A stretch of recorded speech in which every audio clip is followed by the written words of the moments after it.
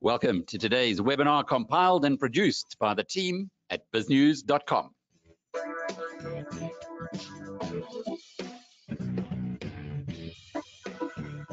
All of our webinars are interactive. We encourage you to pose questions to our guests. The more challenging, the better.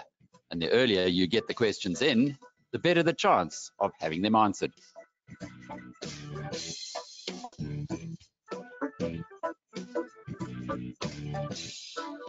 The recording of this webinar will be available later today on the biznews.com channel on YouTube.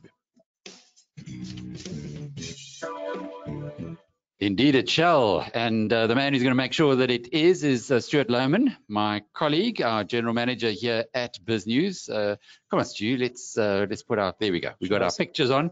You can see we are not cardboard cutouts. We, in fact, are here in our studio in Santon. We work. What time is the recording up? Hopefully in the next hour or two. Alec, depends on internet strength, as always. Okay, depends on internet strength, but our internet strength here is pretty good. Yeah. So if you happen to leave us sometime in the next hour, you will be able to watch the full recording a little bit later on. But Stu, you want to just take us through the tech? Yes, thanks, Alec. If you can see Alec myself on screen, and there's also a nice presentation which shows great growth, as always, Alec, with this portfolio. If you can see that and you can hear my voice loud and clear, please just give us a high five. There's a little high five button on the control panel on the right hand side there. Let me just check. I've got a few. There we go, Alec. Always good to see those high fives. I know we're not allowed to do them really anymore, are we? The high fives with COVID, but with elbows. Eh? Have you been watching that Emily in Paris? Anyway, you know, they've got high fives they do there, a very rude thing. I'm not going there. My wife watches it, and I haven't joined her in that. Netflix, that's the reason why there is context for this, because we're talking Netflix a little bit later. Exactly.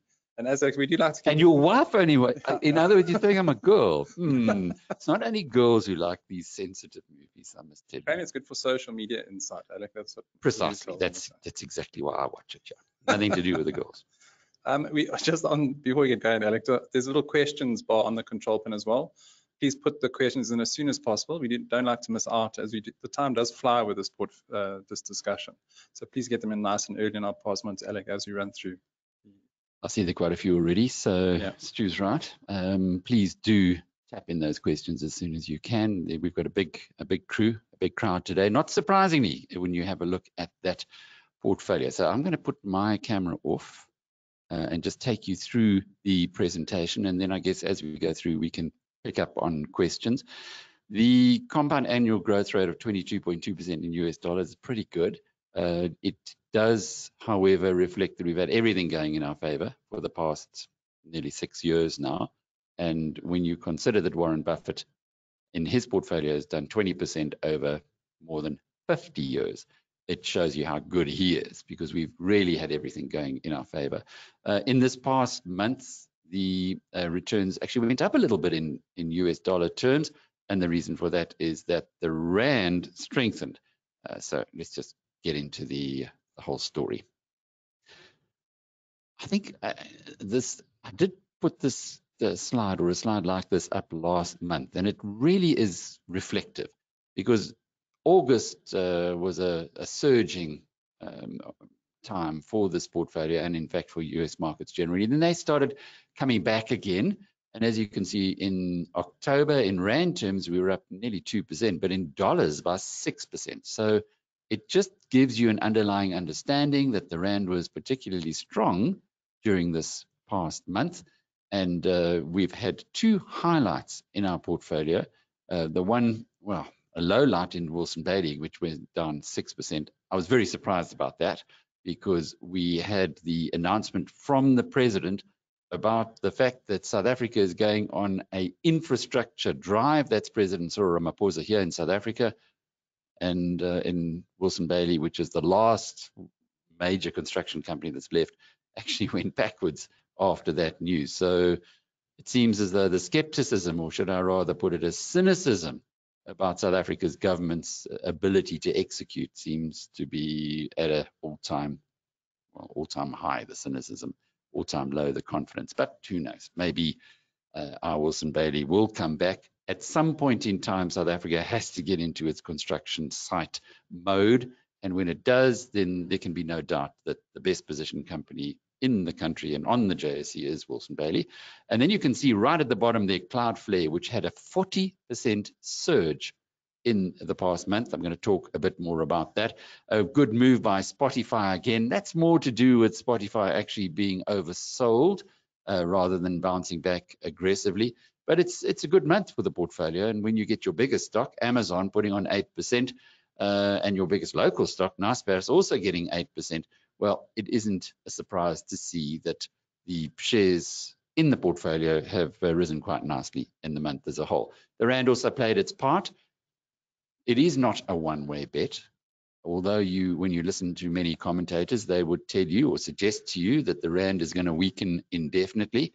As you can see in the past month, we went from 16 rand 80 to buy $1 to around 17.20. And at the moment, it's a rand stronger, one whole rand stronger. It's below 16 rand 20 to the US dollar. What does that mean? Well, if you've got extra rands and you want to invest it in the WebTrader portfolio, now is the time to do so. And remember, you can invest in this portfolio up to R1 million, no questions asked by the Reserve Bank. That's because we have a 1 million rand a year offshore allowance in our exchange control country. For most people, that's more than sufficient. Here's the portfolio. It just gives you a breakdown of how dominant Amazon is in our portfolio and how amazingly it has performed.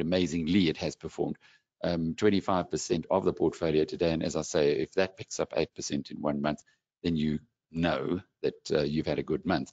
But looking through the rest of them, Apple is our second biggest stock, and as it just happens, the second best performer. Then comes Microsoft, which is a surprise to see how well that support has Microsoft has performed. And then you go down to the next best performer is Cloudflare. And there's a big story there. And most of that performance came indeed in the past month, although we did buy in March, the first of 3 installments, at about $17. And it's now sitting at, as you can see, $55 a share. So we got into that one at the right time, got into Spotify at the right time. And what is most gratifying for me is the returns that we've seen from many of the stocks that we bought this year.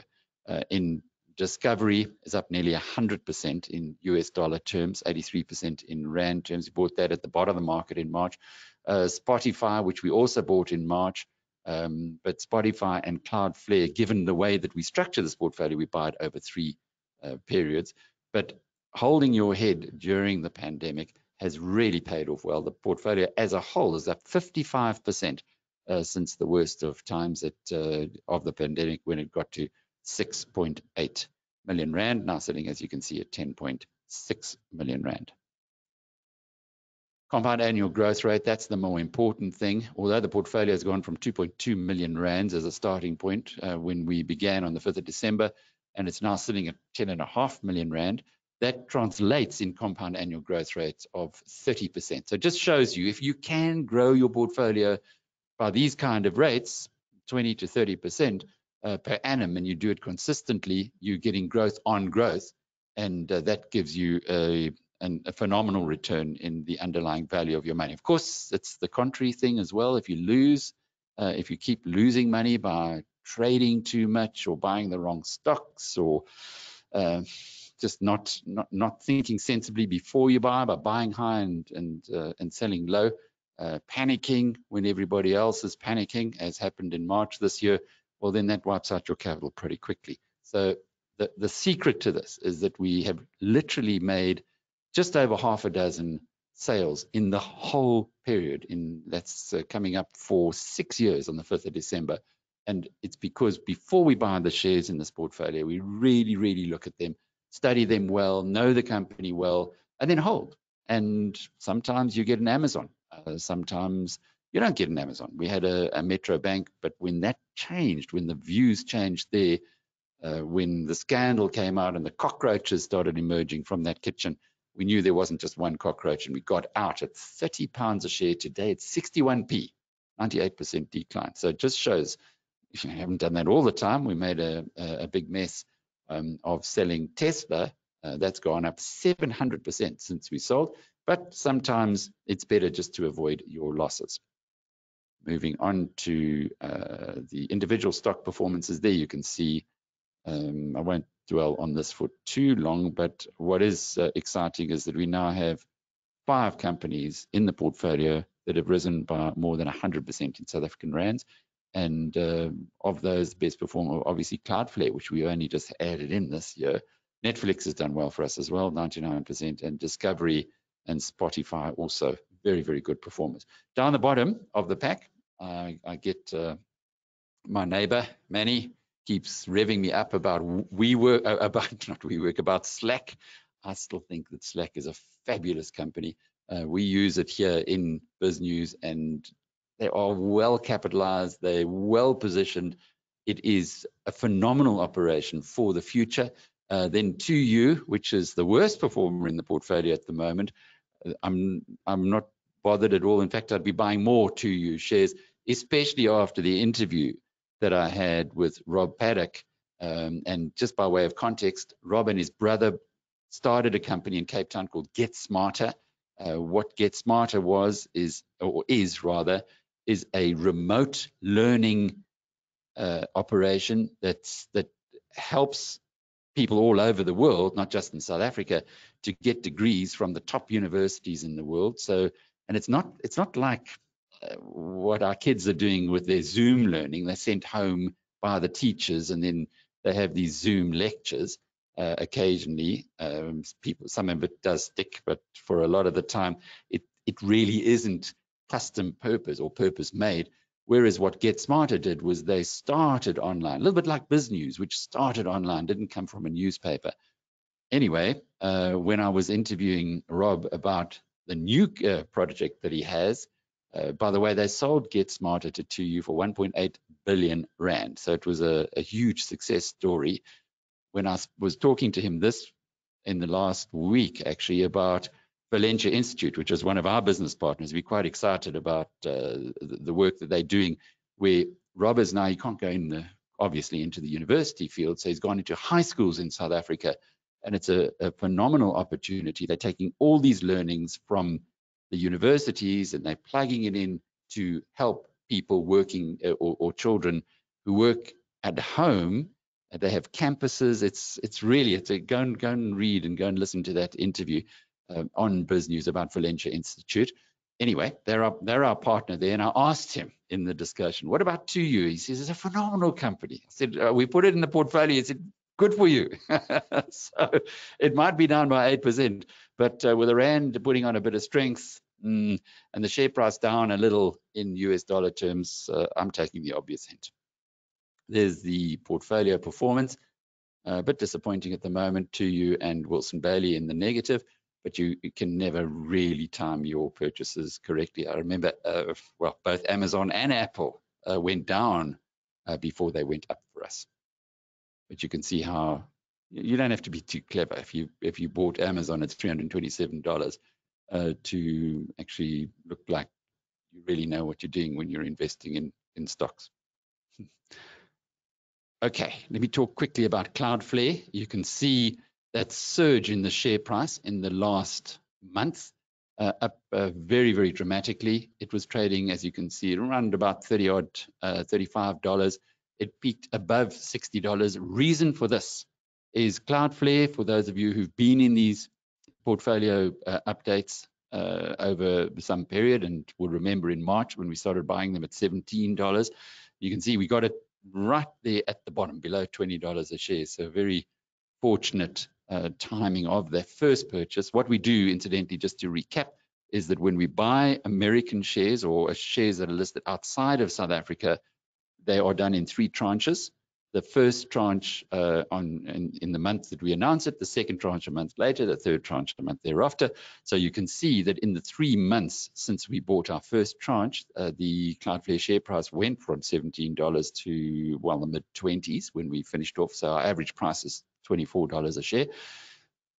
The reason for that is that you want to take the rand out of it. So the rand, for instance, as we saw this month, has gone from 1680 to 1620.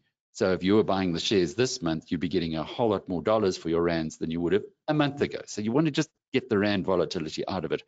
Anyway, getting back to Cloudflare itself, it's been a really good performer for us. It's an internet security business. And what happened in the last month was that they launched Cloudflare One, which is their new product that actually addresses this massive move of people from working in an office environment to working from anywhere, from home, from coffee shops, and on various devices, their home computers, their laptops, their phones, or their iPads.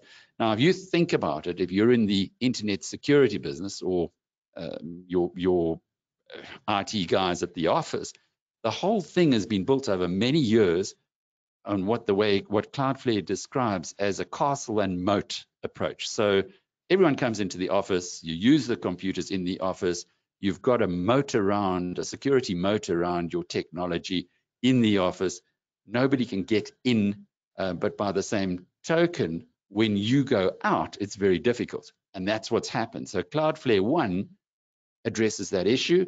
It enables people who work for corporates anywhere in the world to be able to log in through and to log in securely. It's a phenomenal product, and it's the reason for that surge in the share price. It's come down a little bit, which is not surprising because it's always a question of people overreacting when they see something highly innovative, but it is the kind of stock that you can be happily accumulating. That's the reason for Cloudflare's surge in the past month. I'm going to talk very briefly about Netflix, and here I took a year's graph. As you can see, a year ago, Netflix was under $300 a share. Before the quarterly results came out, it was trading at $5.50, so there was a lot of anticipation of the quarterly results. That was a little stupid because Netflix has told us that it had a phenomenal first 6 months of the year due to COVID. In the first 6 months of the year, Netflix added 26 million new paying subscribers. Now, the whole of 2019, they added 27 million. So at some point in time, you just can't keep expanding. There aren't that many customers, so you can't keep growing it at that rate. And they did warn 3 months previously that this was an exceptional bump and not to expect that it's going to continue. But of course, Mr. Market doesn't listen to that. And Mr. Market was very disappointed when Netflix came out with only 2.2 million increase in subscribers for the third quarter, coming off a much higher base and coming off a real surge during the COVID time. The Netflix guys said, look, we did tell you this was the situation. We did expect that there would be a slowdown in the third quarter to the end of September. But we would remind you that for the year as a whole, so far, the first 9 months, Netflix has added new subscribers of 28 million. And last year, the whole of last year was 27 million. So you've still got a full quarter to go. And Netflix expects that there's going to be quite good numbers for the next 3 months. But the share price, as you can see, has come down to around 480. And it's in a lovely band there, which means you can now get back in if you don't own Netflix shares yet. It looks like a very good time to purchase. This is what was making the investors, or the traders rather than investors, a little bit nervous. The revenue growth, the quarterly revenue growth at Netflix has been declining, but it's still above 20%. By the way, that quarter 4 is estimated. And usually they tend to be fairly accurate on their estimates going forward. It's year-on-year growth. And if you get over 20% a year, it becomes exponential, as you saw from the way that our portfolio in 6 years has grown from 2 million rand, 2.2 million rand to 10 million rand. That's a 30% revenue growth. If you're at 20%, you still double in a very short period of time. So Netflix is looking at a 20% growth in their revenue. It's still very much an exponential company. It's still expanding dramatically internationally and producing amazing shows like Emily in Paris. So that's the main story, just to keep us humble. Here are the stocks that we have sold over the period. We've actually now sold 1, 2, 3, 4, 5, 6, 7, 8, 9, 10 stocks. This is over the last 6 years. Sasol was one of our best options in the South African market. When we buy shares here, we buy them all at once. On the 24th of March, you can see we bought 27 at 27 Rand. We then had one of the Rational Radio discussions in June. Obviously, you can see 22nd of June we sold in that month's portfolio, at which our commentators were warning us that the Sasol share price had been pushed higher by day traders using the Robinhood app in the United States. That, combined with the fact that we'd had an incredible surge in the share price since we bought it, enabled us to take profits. We don't do that often. I mean, we very, very rarely do that. The only time that the shares would be sold is on the basis of something fundamentally different happening in the market, and that has proved to be. So we were in low, out high. Sasol's just my favorite share in the whole world, as you can imagine. And yesterday we had the CEO of Sasol, who actually celebrates 1 week in his new job, Fleetwood Grobler, in our studio. I didn't ask him, Stu, where Fleetwood comes from. I'm sure it's not Fleetwood Mac, though, Alec. Okay? Yeah, this Stuart, I tell you, he started singing Fleetwood and whistling Fleetwood Mac songs. Just can't help ourselves when we get that name in. But what a really, really sussed guy, very humble. He's an engineer because he's got fantastic control over what's going on at the business. And clearly, for the longer term, Sasol is going to reward its shareholders. You almost feel that way. He's talking about at one point in time building back to a good market cap. But anyway, Sasol's in good hands at the moment, and around 100 Rand a share, given all the risks, given where it is right now, given the oil price, given the chemicals price, and the recent deal that they did in the United States, hiving off half of that disastrous Lake Charles adventure. 100 Rand does seem to be pretty useful, a pretty reasonable price. From our perspective, though, our investments always in this portfolio have been in human ingenuity, and Sasol is completely dependent on the Rand oil price. So it was just ridiculous at 27 Rand a share. That's why we bought into it. But it's unlikely that in this portfolio we'll be buying Sasol shares again. I say to stay humble because have a look at Tesla. I was worried about the way that Tesla's chief executive, Elon Musk, was behaving himself at the time. Maybe got a little bit sucked into all the drama and said, we've made a little bit of profit on Tesla. We don't know where this thing is going, bankrupt or to the skies. I want to sleep nicely at night, and then we sold. And as you can see, from that position, Tesla has put on 733%. So I love looking at this because it really reminds me that sometimes you do get it right, but for the most part, it's only when the cockroaches are coming out of the kitchen that it is time to sell. Okay, Stu, so there's our presentation for today. I'll leave the portfolio up there because I'm sure there are going to be more questions on it. Thanks, Alec. I know David Shapiro, just on Sasol, he target price 70 to 80 Rand that he mentioned yesterday in the webinar, but that's just... No, that's actually a very good point. And it's all, the webinar's up. I've just put the link up on the chat as well here. So if you want to go and listen to it, it was really good. Piet Viljoen was quite abrasive at times, but that's Piet. He certainly calls a spade a bloody shovel, and very focused in his discussions. And I thought that Fleetwood Grobler came back very well, answered it particularly well. But David's point that Stu just reminded us on is a good one. he says he'll be looking around 70 to 80 Rand a share. He'll be buying into Sasol again. Thanks, Alec. I suppose just on the questions with the election next week, it's coming through quite prominently. Just questions around Biden and what do you think him winning would do for the markets, and would it negatively impact the tech stocks? We've got a partnership with the Wall Street Journal, as you guys know. And by the way, we've now sorted out our technical issues. I think I need to send that email to everyone just to say, do you remember what the main thing on the password is? Yeah, just on the passwords, we obviously want to be in line with the Wall Street Journal. So they've got a limit of 5 to 15 characters and only numbers and letters. So no special characters like @ and hashtags and stuff, because then you can have the same password across Premium and Wall Street Journal. So it's seamless rather than. And that confused us because we didn't know that before. It was only after we took some deep diving to find out why so many of our premium subscribers were not accessing Wall Street Journal and then writing to us, and we couldn't really work it out. But eventually Stu spent a lot of time with our external software tech consultant, and they've got to the bottom of it. So basically, when you have your password on Biznews, which we allow you to use anything, you could put ABC if you wanted as your password. Now, what we're going to suggest is that you align that with the Wall Street Journal. Only use letters and numbers, not exclamation marks, all of those, ampersands.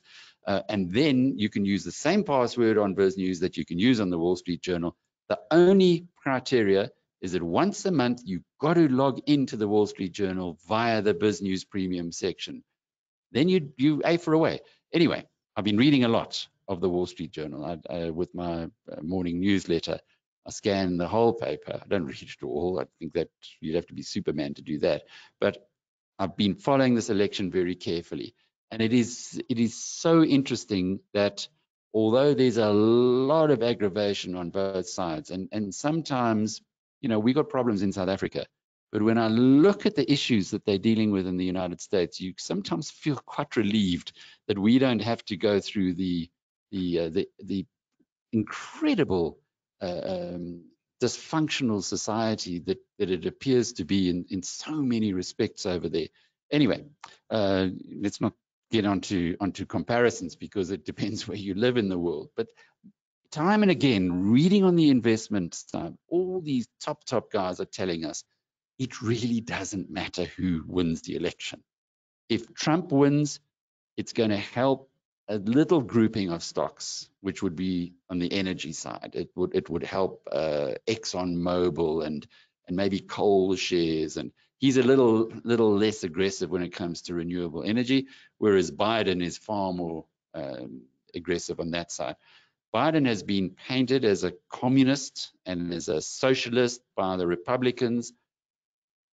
Trump has been painted as an idiot and a narcissistic autocrat by the Democrats.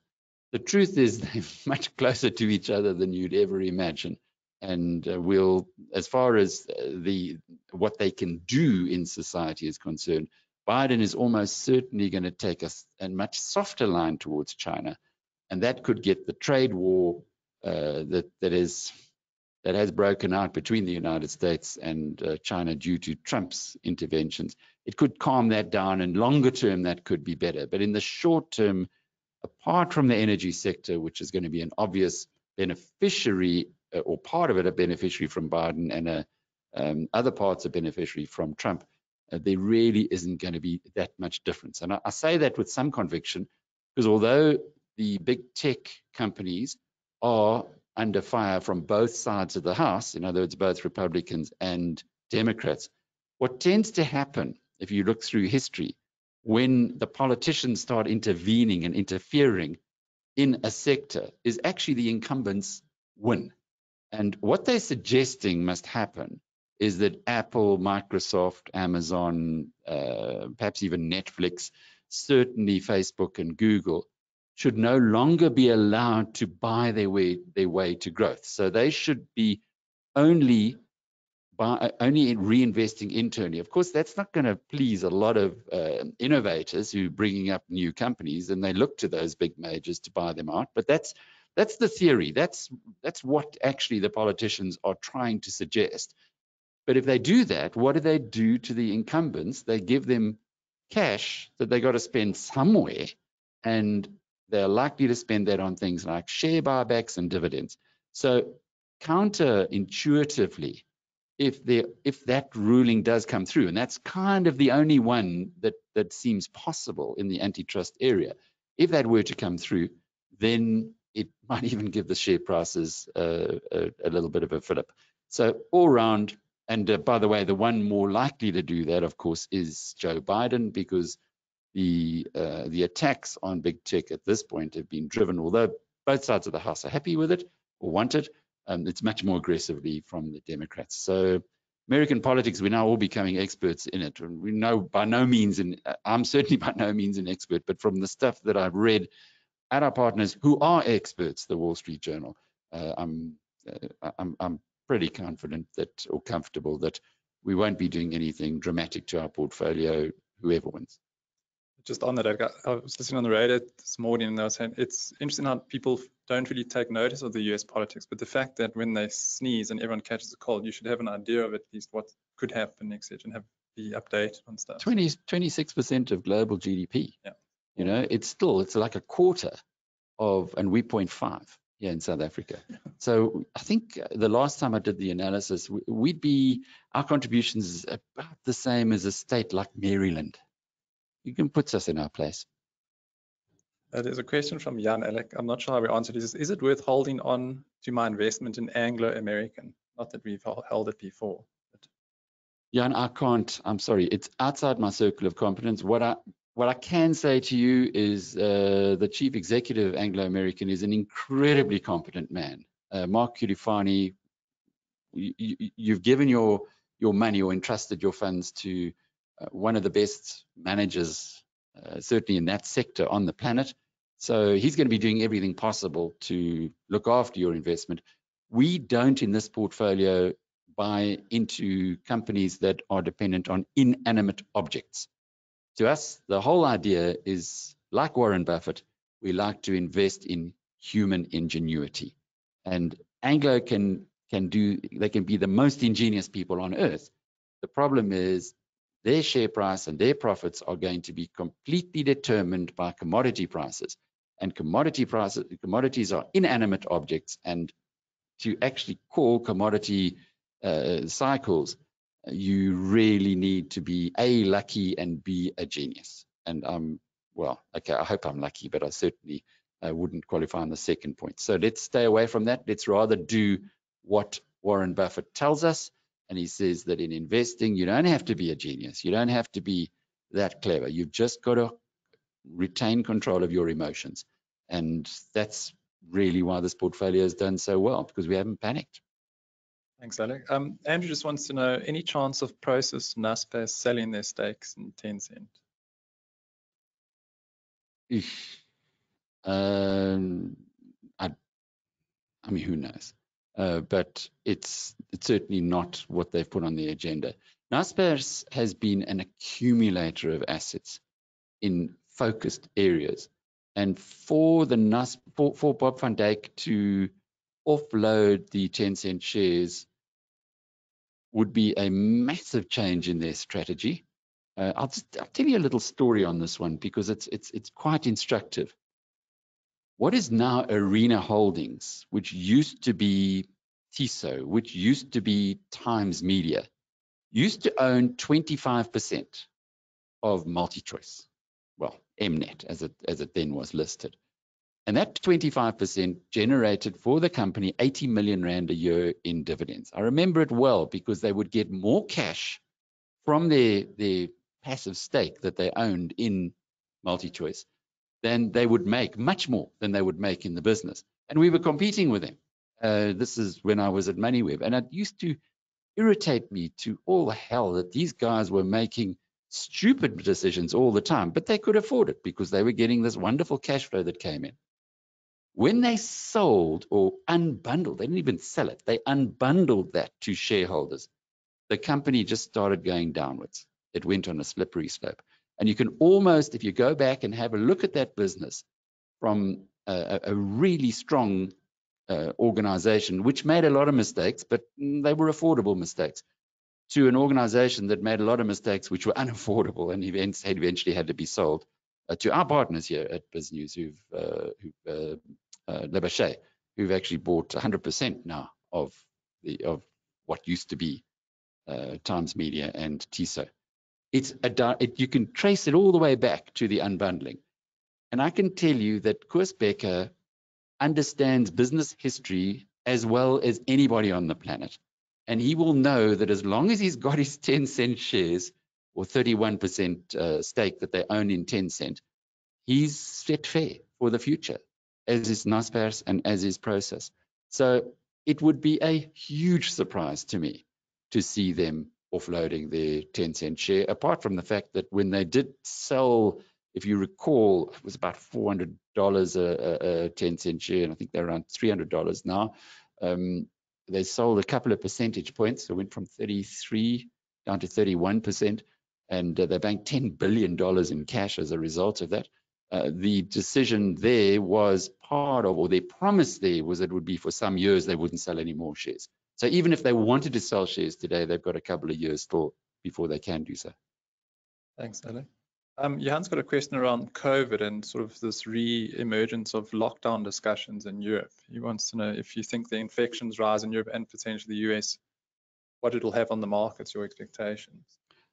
I wrote a piece in the newsletter yesterday, in the Rational Perspective newsletter yesterday, where I took the graphs of infections versus mortalities. And I'm sorry I can't actually show you that right now, but the infections are much, much higher than they were during the hysteria. The mortalities, though, are about 1/10 of that level. So either what's happening is that they're doing a heck of a lot more testing, and as a result, finding more people with COVID-19 infections, or we've become spectacularly better at making sure that people don't die of COVID-19. So I don't know. I'm on the Great Barrington Declaration side, and when I read again, that was there was an interview with the two co-founders of that yesterday in our newsletter from the Wall Street Journal. When I read that, it doesn't stop making me realize that to go back into lockdowns is really a political aim. It's driven not by logic, but driven by other views. If the mortalities were correlated directly to the increases in the infections, then for sure you'd have a lot to worry about. But eventually, cool heads do rule, and in this case, it does appear as though, on top of which the whole Swedish experiment or the Swedish approach is showing us that COVID-19 hysteria is really just that. Thanks, Ed. I've just posted Nick Hudson's piece he wrote yesterday on the bogus COVID narrative, if anyone wants more insight on that side. Sorry, I got another one here. Which listed companies could benefit from the infrastructure recovery plan? That's from EJ, locally, obviously. EJI, when we added Wilson Bailey to our portfolio in July, it was on the anticipation of the announcement that President Ramaphosa made earlier this month. And I looked at 3 stocks. And of course, I took the one that went down. But the other 2 were Afrimat and Italtile. And both of those have done very well. So you win some, you lose some. But on a market cap valuation, Wilson Bailey just seems so much cheaper than the other 2. And I think in the long term, it probably is. So it's definitely a play for the construction boom. But I would refer you to Afrimat. It's a phenomenal business, and one that is in the materials handling and iron ore. This is just a very, very well managed business. Although it is a commodity-based business, it's got excellent management, and you really are there investing in human potential.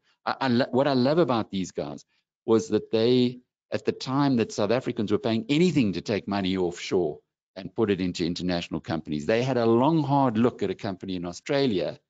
They could have got all the approvals from the Reserve Bank, and they turned it down because it didn't meet their investment criteria. Now, if you think about what notably Steinhoff did, they just bought anything that moved to get money out the country, whereas Afrimat is retained that discipline. So I really like the company there. Ital Tile, I have a personal anecdote. We've just bought some tiles recently, and talking to the guys at the main Ital Tile showroom, he said there was a very limited range available. Now this is strange because Ital Tile manufactures tiles in South Africa. The reason there's a limited range is because demand is exceeding anything they've ever seen before historically. And I think it all makes sense again. If you consider during lockdown, we all stayed at home, started looking around the house, what needed doing up, and should we sell the house and upgrade? Well, one call to an estate agent will certainly take you off that list, because most houses that are being sold at a significant discount, because the buyers are not getting money from banks who are gun shy, and on the other hand, most of the other potential buyers would be looking to go elsewhere in the world. We know that there's a lot of immigration happening.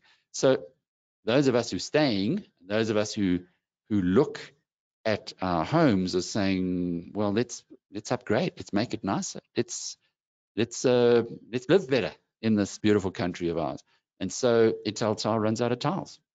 That's going to be good for their numbers. So I think Ital Tile is look, the share price has gone up a lot. My selection still on value is Wilson Bailey, but those are the other two who you can consider. I know Pete also touched on it yesterday in the webinar discussion, Alec Cashbuild, and there was a whole bunch of other potential. Cashbuild's another one. I forgot about that. Definitely. There is another one to look at. Actually, we must take a close look at Cashbuild. Excellent. Alec, just shifting gears, Ed asks, would you ever consider eBay? I don't know it well enough. I do know there's a company here called Bid and Buy, which I remember in the early days of MoneyWeb, we flirted with them. We had a listing, so we had currency through shares, but they were then Israeli owned or owned by people who lived in Israel or something. And they're far, far too expensive. They had a far better understanding of what they were worth than we did. So there was no way we could even get closer than going on we can even hold hands on the data if you like. But eBay is in a similar area. I just don't know it well enough. It's one of those that, like NVIDIA, that I haven't spent time investigating. So outside my circle of competence, I'm afraid. PG just wants to know what moat does you have? Sorry, not you, to you. It has a moat of, first of all, technology. It's a little bit like this webinar. We've been doing this webinar for 5 years, and we've learned a lot. If you saw us in the first few webinars, my goodness, it used to drop. We'd have all kinds of mistakes, and the screen would look bad. But over those 5 years, we've got better and better and better at it. I hope you find it's a good experience. We use the right software now. We didn't rush off and find some other software. We invested in the good stuff, and you learn by using the material. 2U is the biggest in the world in tertiary online education, and it's not just suddenly a university decides, well, let's just put all our lecturers on Zoom. It doesn't work like that. There is a heck of a lot more that goes into it, with the interaction, with the engagement, with the tutorials, with the breakaway rooms. It's a whole new industry for them to learn. Like when other people came into webinars, and you've seen, I'm sure you've been on many of them, the sound is bad, or they just haven't, the lighting is terrible. They just haven't gone through that learning process yet. So that's the first thing. 2U's gone through the learning process. They know that's their game. That's exactly what they understand. The second big moat that they have is their relationships with universities. If you read the previous quarterly results that 2U brought out, the chief executive said during the 12 weeks up to that point of COVID, this was to the end of June, they had more inquiries from provosts, who I think are like registrars of universities, than inquiries and meetings with registrars of universities wanting to use 2U in that 12 weeks than they had in the previous 12 years. Now that tells you two things. One, demand has just gone through the ceiling by universities realize, oh my goodness, we need to get the right partners. But two, they've been doing this stuff for 12 years. So it's not, 2U haven't just walked into the game. So those to me would be the two major moats. And then I take comfort from what Rob Paddock says. Having sold his company to 2U, he's now long ago worked out his period that he had to stay invested, and he still thinks it's a great stock, and he's deeply in that industry. So for me, very, very happy with it. I'm also happy with Slack. I think the two of those are, to me, they're the kind of investments, the kind of stocks that if the share price goes down, I want to buy more of. And that's always a very nice place a good reason when you are investing. Thanks, Alec. Kenneth, shifting to the east side of the globe from this vantage point, he wants to know about China stocks and in particular the Ant Group IPO. Cheapest. I mean, what's it more than? It's the biggest IPO ever in history. And financial, yeah. I think what happened when the trade war broke out, the concern that I had then at that point in time was that you were getting a crazy guy in the White House who was doing anything to pull the plug on China.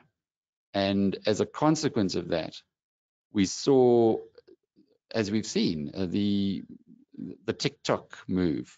We've seen the threats against Tencent through its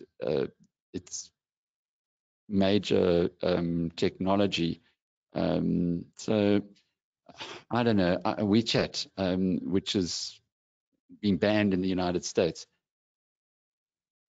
It concerns me when you've got a very wealthy country. Remember, America's got 5% of the world's people and 25% of the world's wealth. It's got 50% of the world's stock market capitalization. And if those guys, if that source of wealth is not investing or not allowed to invest in the products that you're producing, I just get a little bit concerned. Now, if Donald Trump loses the election and that all goes away, then I would look very closely at Ant Financial. We used to have Alibaba in the portfolio a little while ago. And one of the reasons why we were steering against Alibaba was because of what Donald Trump was up to. So I don't know. Warren Buffett says he has three piles. He says the first pile, which is very, very low in that folder, it's got very few pieces of paper in it. He says those are the stocks you're going to buy. The next one, which is a little bit bigger, those are the stocks you're going to sell or you're going to avoid. And he said the other one that goes right up to the ceiling is those that are too tough to call. And for me, at this point, from my experience, the Chinese stocks are just too tough to call. But after the election, I think we need to have another look. Thanks, Alec. I know we sold IBM years ago, but Billy wants to know, with the change of CEO and splitting of the company, is it now a buy? I was reading about it the other day, and they are focusing more of their attention on cloud. Even back when we used to own the stock in the portfolio, they were trying to move across towards more of a services area. Look, it's a phenomenal company that's got relationships with most major corporates, and it's going through a transition that perhaps the Jenny Rametti, I think it is, who was the CEO, is going to well, certainly the CEO when I was following it, did all the hard work, all the hard yards, and maybe the new CEO is going to be like the guys who pick up property resorts out of liquidation, is going to get all the credit. So at $111, it's really starting to look very attractive. I think you're on the right path there. If you know that industry well, and you can look at IBM from a very objective perspective and do your homework on its intrinsic value, i.e. have a look at what you anticipate that those earnings are going to be doing in the years ahead without any, just do some numbers and you might be onto something. Just a question on Netflix and Cloudflare from Seamus and Pritesh respectively. Is it time to buy more of either or? Netflix and Cloudflare? Netflix definitely. Cloudflare, as you see, we've only got 2% in our portfolio. It was always expensive. This is a little bit like one of those when you're going to buy Google or back years ago when you bought Google when it was on its run up. Capitec, when Capitec was 300 Rand, man, it looked expensive. And it went to 500 Rand, looked ridiculous. Cloudflare has got a whole world at its feet. It only does business with 16% of the Fortune 1000 companies in the United States. And you look at the products that they have and you'd say, but why isn't it doing business with 100%? But it is very rich. The rating is rich. I wouldn't go gangbusters on Cloudflare, but on Netflix, I would be very confident at these levels.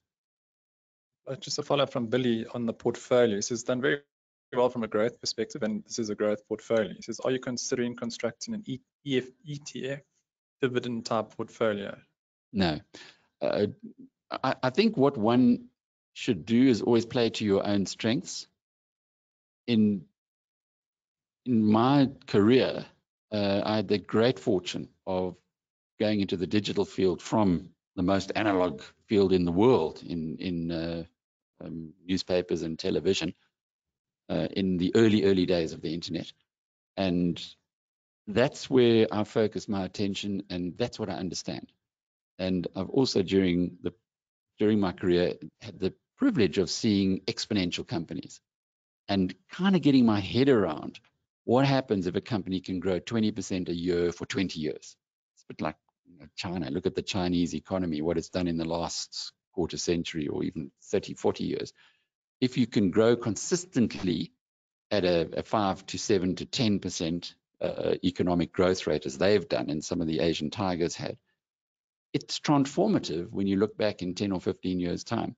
And that's what this portfolio is about. It's an exponential portfolio. We try to find stocks that can grow exponentially. And I know you're going to point out, but what about Wilson Bailey?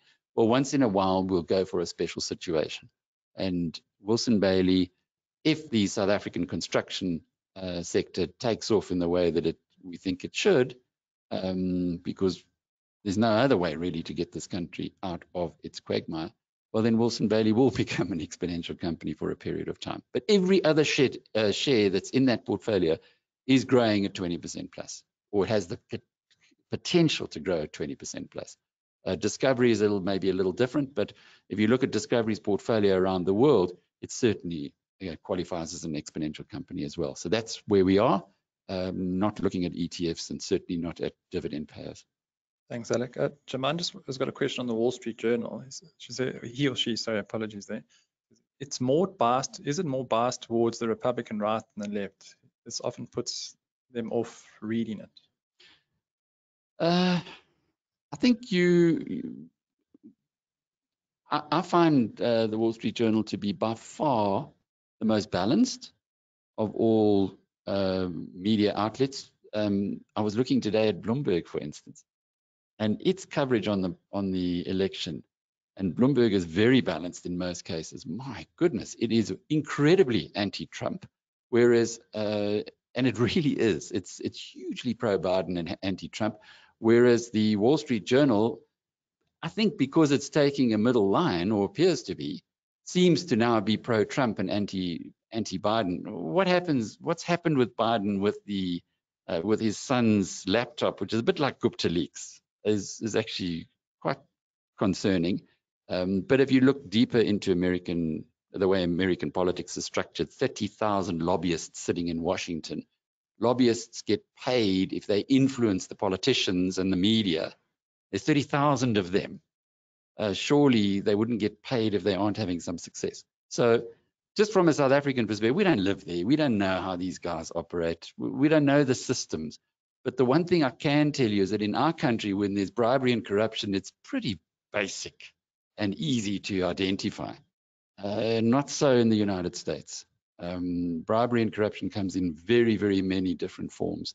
And let's just leave it at that. As far as the Wall Street Journal is concerned, they have very, very deep analysis of the business field, by far the best, with a possible exception of the Financial Times of London in the world. And we find that at Biznews, we like to stick to facts. We like to stick to reality, and politics is a lot of hot air. I don't think even politicians would argue that point. Whereas business and numbers are reality. So if you don't like the way that they think they're doing a middle line, if you don't like that, just ignore the political stuff, because there's plenty of other reporting, which is incredibly valuable. We just think it's the best partner that we could possibly have, and it makes our premium offering completely huge value. Just consider it. We can't market on this basis for obvious reasons, but if you were to buy a subscription to the Wall Street Journal sitting in the United States, it's going to cost you $26. You get Biznews Premium plus the Wall Street Journal complete membership for $6. So from a value perspective, and if you are in this webinar, you're obviously looking for value for your investment, can't really beat it. Thanks, Alec.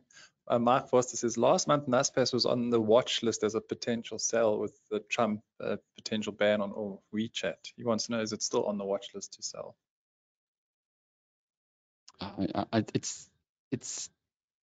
If you remember what I said last month, I was worried about WeChat, but Naspers was so cheap that you just can't sell it. And if in one day, and it's that kind of black swan event, if they were to unbundle WeChat, Tencent for some reason, and you sell it now, you're going to be looking like we look when we sold Tesla.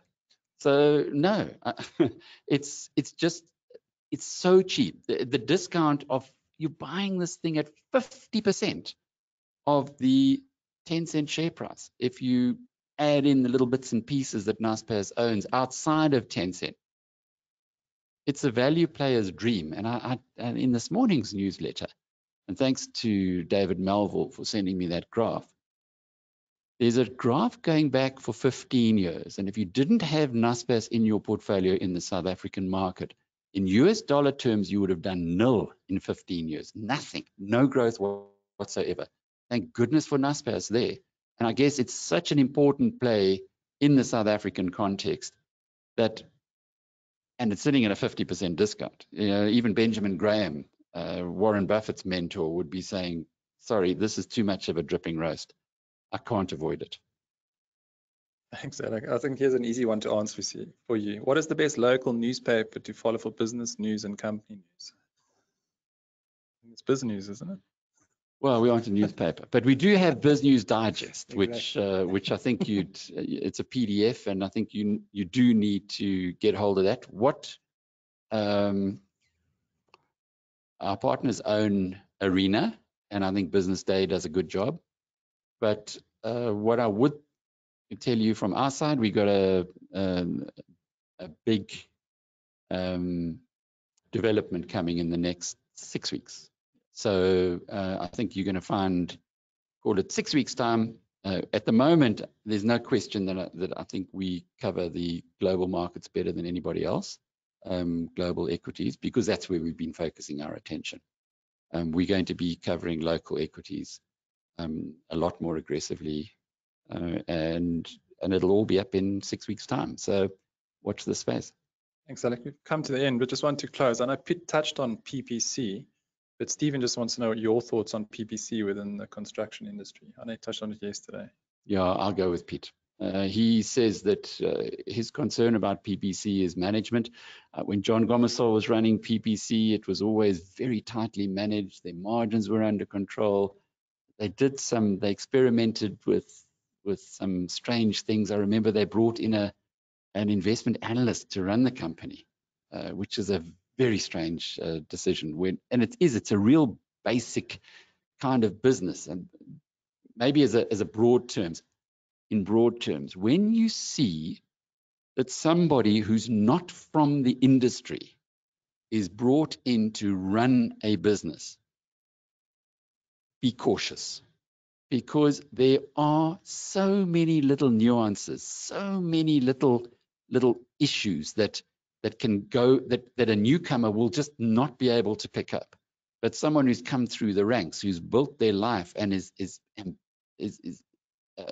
passionate about that sector of the economy, will always have an advantage on.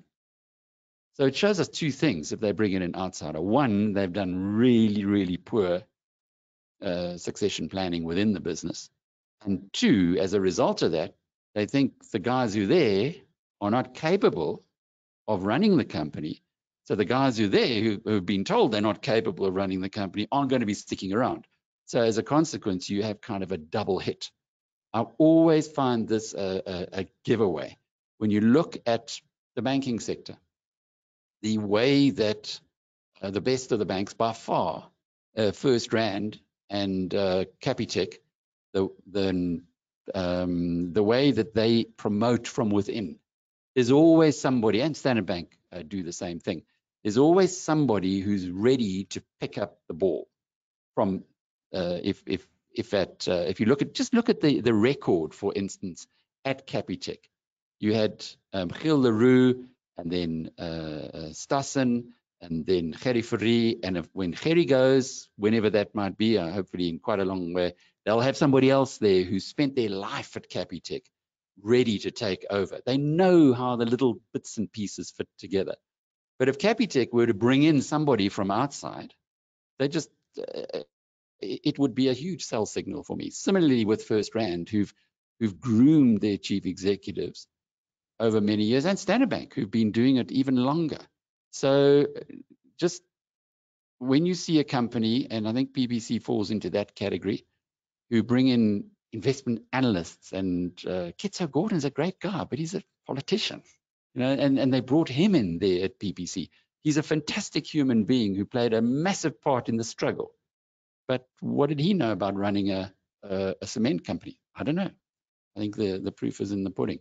And you can see this generally across the board when you're making investments, that usually the best value creators are the people who've been in the business a long time, who aren't looking to promote their own egos, who actually steer away from interviews with people like me, who generally, and just go and read Good to Great again if you are doubting that, or a book like The Outsiders by Thorndike, William Thorndike. Excellent book, where he picks up on about a dozen phenomenal business success stories and talks about the chief executives. A guy there called Singleton, who you've probably never heard of. Of course, Warren Buffett's in there as well.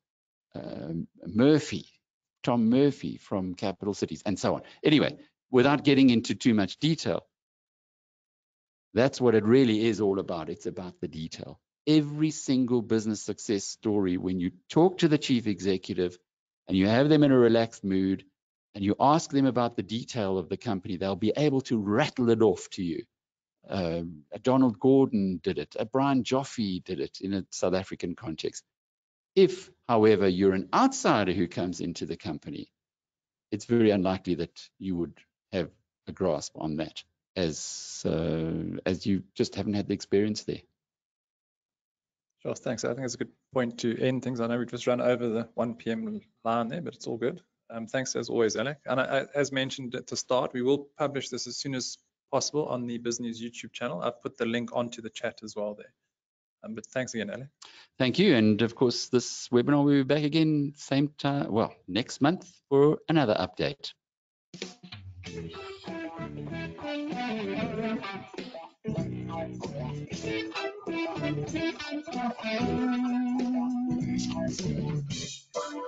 Thank you for joining us for this webinar, which is compiled and produced by the team at biznews.com.